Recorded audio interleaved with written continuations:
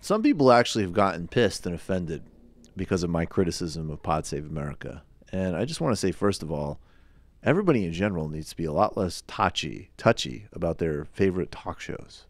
It's really okay. Nobody. It's competition. It's competition. Kicking in. Yeah, competition would start kicking in. And I don't even think that my criticism of Pod Save America has ever even been particularly harsh. I've basically just said, like, done a very basic, like, you know, we worked for Barack Obama. Like, one of the things that happened was, like, just a lot about, like, respecting the process. And, Also, give us your email so we can make sure you're voting. yeah, give us your email because we'll make sure you're voting. Oh, my God. Like, sometimes I just wonder if, like, Sarah Huckabee Sanders ever even watched The West Wing. And, I mean, look, I'm sorry. That's what the show sounds like. And secondly, I mean, I don't know. Look, I would go on Pod Save America. Sure. We just have fundamentally different ideology than they do. And this is a very practical way in which this fundamental difference in ideology shows up. If you listen to Pod Save America, which I haven't in like a year, I just listened enough to get the impression going, you will know that they are very big fans of, occasionally, look, to their credit, they will say Mitch McConnell, scumbag, evil, got to be defeated. They will say Fox News, pure propaganda. Okay, so they're not completely delusional. But they are very much of the ilk of people who find it necessary to find people who have absolutely abhorrent and disgusting politics to sign on the fact that Donald Trump is a monster.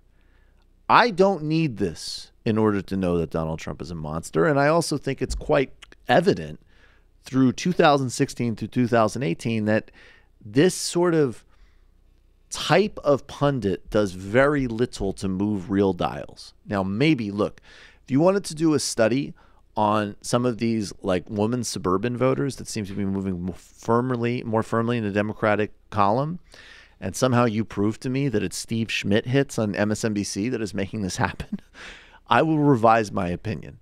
But in lieu of that evidence, we mostly have a bunch of people who have disgusting careers. People who have been propagandists for war, who helped elect George Bush and Dick Cheney, who presided over a global torture regime. People who are, you know, mediocre hacks, who have pushed for actually over 90% of the policies that Donald Trump is putting in place. And they go out and they say, oh, you know, Donald Trump's a bad guy. They did this with the CIA guy who ran as an independent, I guess, against Trump, Evan McMullin. Evan McMullin, as Matt always points out, they asked Evan McMullin at the end of his hit on their show, what can we do to fight against this? This was in the December Keeping It 1600 episode before they transitioned. And Evan McMullin basically said we should dissolve the federal government and give states power and cut regulations, if I recall correctly. So, which is, of course, entirely in line with the far-right agenda that Donald Trump is presiding over.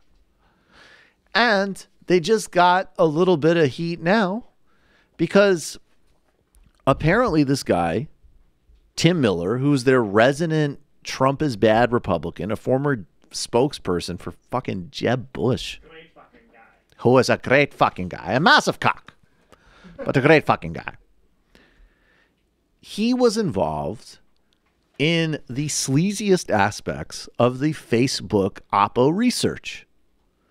He was at Definer Strategies. Definer Strategies was, according to the New York Times report, involved in the campaigns to utilize anti-Semitic tropes, to target George Soros, to undermine citizen-backed groups criticizing Facebook for its violations of its users, for its lack of respect for privacy, for its being a conduit for fake news and the Cambridge Analytica data breach.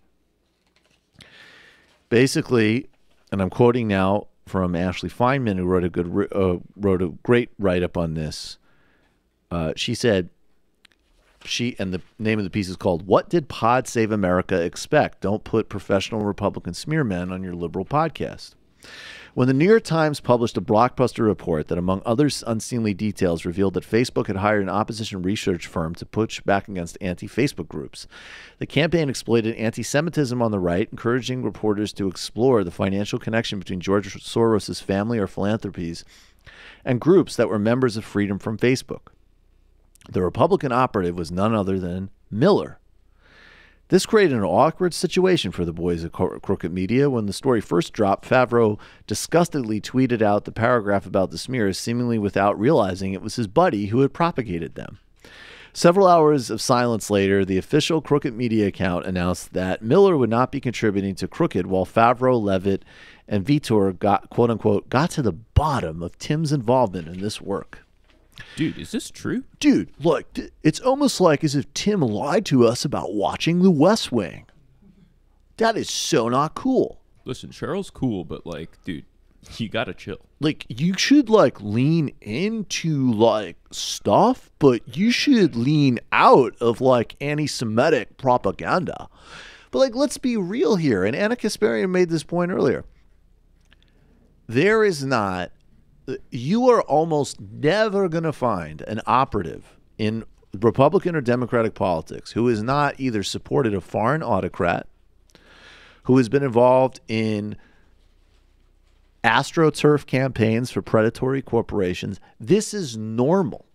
And I'm not saying that the guys knew he was doing this, because this obviously does conflict with the hashtag resistance nature of What's their funny show. is I think it was maybe Favreau or maybe Yeah. it was one of the other guys, but before he got to the part where it named who was doing it, he's like, this is disgusting. No, yeah, totally. It's just gross.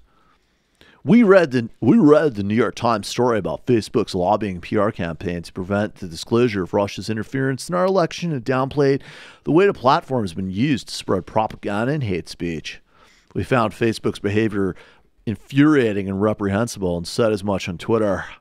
We learned from Crooked Media's we learned that Crooked Media contributor Tim Miller's company, Definers Public Affairs, did opposition research on groups that were critical of Facebook, and we've asked him for more clarity on what that work was. We disagree with Tim on most policy issues. That's no secret. He worked to defeat Barack Obama in 2 elections, and we asked him to contribute to Crooked Media because he has interesting things to say about the Republican Party in the Trump era. That said, we need to get to the bottom of Tim's involvement in this work, and he won't be contributing more to Crooked in the meantime. Guys, this is the whole problem with that show and the ideology behind it.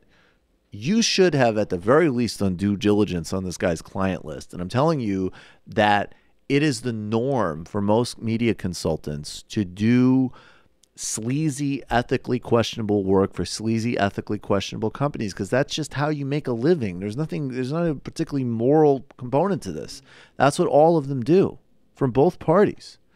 And secondly, when you're focused on the optics and you're focused on finding some Republican who isn't overtly racist, who you can sit back and have a drink with, you're missing the fact that this is part of a broader ideological and commercial infrastructure. And, you know, look, I have a very good friend who's a Republican strategist. I've had him on this show, okay? Because he's a smart guy and he has worthwhile things to say about the process. But the frame is not, you know, the frame is actually, we really disagree about everything. And you might have some useful information. And it's great to argue and have a rencontre or whatever. But the frame for Tim Miller was that he was like a moral beacon in a party that has no moral beacon. And if Pod Save America doesn't get a deeper, more cynical, more strategic understanding of politics, they are out of it, no matter how much more experience and institutional credibility they have. And there's no doubt. Look, if you want to listen to a show that has a better understanding about how like White House workflow works, Pod Save America is better than any other show on the market.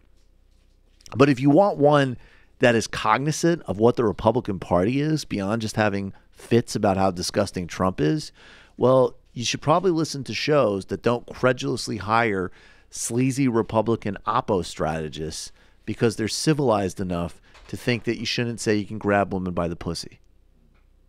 It's fucking embarrassing. one other part that's not quite related to Tim Yeah. Miller, but on the Facebook thing. I want to read this. Mr. Kaplan, this is from the main article. This is the guy who. This is the was Republican that who they was sitting had. behind Kavanaugh Right. at the hearing. And this is the guy that they hired to be the Republican in charge of their public affairs in D.C. Mr. Kaplan argued that Mr. Trump was an important public figure and that shutting down his account or removing this statement could be seen as obstructing free speech, said 3 employees who knew of the discussion. He said it could also stoke a conservative backlash. Don't poke the bear, Mr. Kaplan warned. I don't give a fuck about conservative backlashes, Yeah, right? fuck And it's you. very clear that they like having that excuse, right? It's never let's worry about left-wing backlash. They only care about backlash so much as it helps their power grabs, right? Period. And it's very convenient for it to have. This is how corporations and tech and capitalists in general use the right wing to get what they want. Precisely. And look, and Mark and Zuckerberg, honestly, like, if you want anybody with an even remotely sympathetic read in this book, it's him in this article. And the truth is it just reinforces that, you know what? A 34-year-old with no civic, political, or historical awareness should not be in an environment that's so deregulated that he runs these decisions, because he doesn't know anything. Like, in the way the article is written, Sandberg comes off as someone who really understands Washington. She understands the process, and she's totally cynical and totally self-interested and has no ethical concerns. And if that makes, that should be obvious to anybody following any of this. And Zuckerberg comes off as, indulging in some fantasy about going on a listening tour. And to the extent he checks in, he's super bummed because he's like pro-immigration reform, but thinks that there's going to be some silly tech fixes to this. And of course, like Sandberg and like all the rest of them, doesn't want any accountability or oversight, period. So, I mean, if there was one modern message, it would be hashtag nationalize Amazon, hashtag abolish Facebook. And, and while we're at it too, another snippet that came out of the story, and I know less about this than, Jamie is an example, but I've not read a single person who works on these issues and cares about the rights of sex workers and is concerned about that area of human rights that didn't say that SESTA and FOSTA were incredibly detrimental. And while there might be a moral panic in Congress, and it's always easy to vote, for legislation that takes aim at human trafficking, that in fact that bill would make it far more dangerous for sex workers. Most tech companies oppose SESTA. And I'm sure, of course, they didn't oppose it because they had any moral concerns. They opposed it because it would be onerous. But the one play that Facebook made early on to try to curry favor with Democrats was coming out in favor of SESTA. Just sort of massive cynicism on all levels. Just disgusting.